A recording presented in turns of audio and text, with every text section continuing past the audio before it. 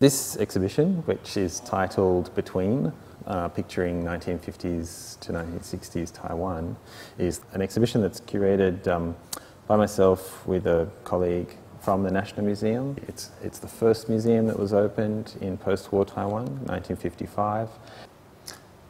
What's interesting about the exhibition is that it shows work by some artists who are quite well known, such as painters by the likes of Zhao Dai, for example, Shi Dejin. You can see some sketches of his here.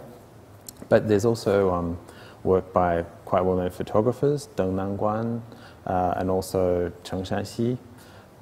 These are names that are very well-known in Taiwan, less well-known elsewhere, of course, and they're quite well-known for chronicling that period, which you'll see here in the exhibition. But then there's also work by artists that nowadays very little is known about. Pretty much throughout the 50s, 60s and 70s, those decades were all characterized by a reasonably authoritarian rule, sometimes quite repressive.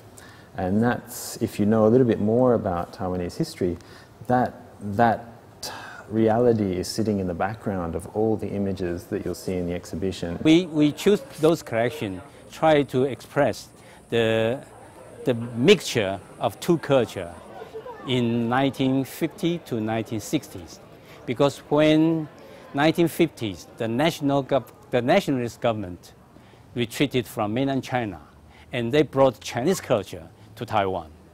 And at the time, Taiwan was under Japanese rule for 50 years. So they emerged into Japanese culture.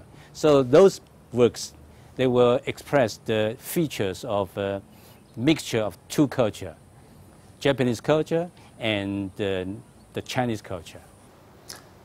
The work is primarily photography, black and white documentary style photography, but it also, the exhibition also includes some print work, woodblock prints, watercolours, and also pencil sketches, charcoal sketches.